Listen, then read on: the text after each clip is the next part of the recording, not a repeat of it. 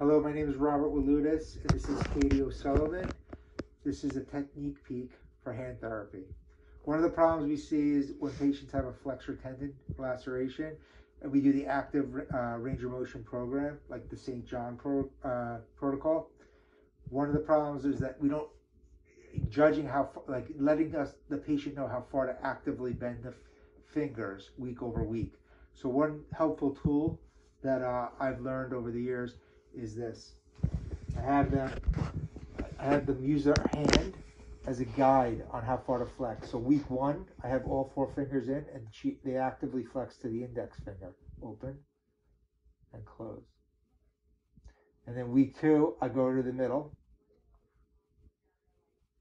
3, the ring. And 4, the small finger. And then 5, the fist, the palm.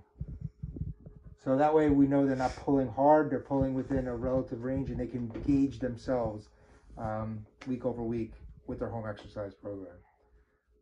I hope this was helpful. Thank you.